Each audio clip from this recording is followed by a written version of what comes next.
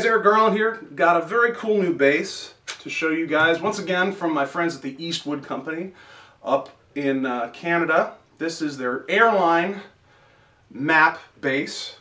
It is a 30-inch scale. I'll give you the details. Let me just give you a quick list in general of things I don't like about basses. I don't like strange colors for the most part. I'm more of a sunburst kind of guy. I don't like 30-inch scale if I can avoid it. I don't like weird shapes, and I don't like hollow body, like polyurethane kind of feel in general. But this thing is cool, man. I'm really excited about it. I'm actually shocked to be surprised to be excited about it. It took a little time to grow on me, and experimented with the different sounds, some of which you heard for a while. This thing is an incredibly functional bass, and I can think of a ton of people who would use this as their main axe. It's based on the old Airline basses of, I think, the late 60s. People like David Bowie and other rockers would use these. I come to understand that these go for between $3,000 and $5,000 now, the originals on the market. And of course, Eastwood's great bag of tricks is they take very cool stuff from these other eras and update them and manufacture them to modern standards, and they're much less expensive and they sound just as cool. Very, very, very cool. So this is $879 US retail, suggested retail at their website and others. And just a quick tour of the bass. You've got 30-inch neck here, block abalone dots here on the neck.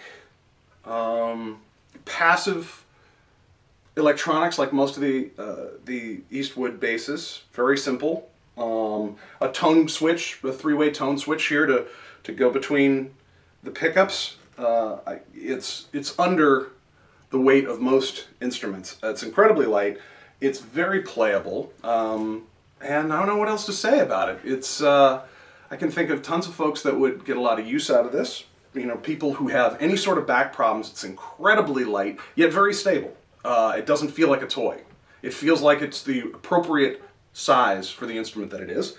But if you are small of stature and you don't want a 25-pound coffee table bass hanging around your neck, or you've had injuries or chronic pain, or you're used to having 3- and 4-hour gigs, this might be a great option for you.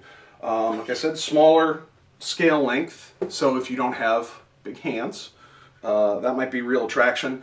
Other than that, I have found all kinds of uses for the tones in this. It punches through the mix very hard, wonderful mid-range, but yet the low end doesn't sound flabby like some of the kind of punk rock instruments, the funkier, older instruments.